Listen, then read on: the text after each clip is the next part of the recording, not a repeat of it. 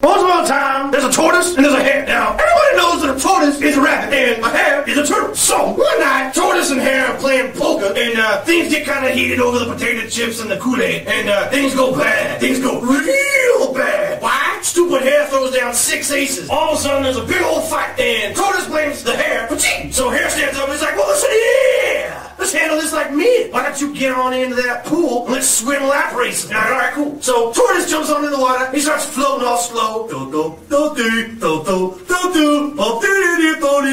So next thing you know, the rabbit, he's all fast and all in the mood. He's like, alright, come on, give me the water. I want to get that tortoise. I want to push him. I want to hold his head on the water. I want to win. I've never lost a race in my whole life. Yeah, here we go. Somebody get my floaties. He puts his floaties on. He goes jumping on in. Gets in the water, sinks to the bottom, dies on spot. Why? Rabbits don't swim. Stupid. Somebody should call that floaty making company and sue them, cause it don't work.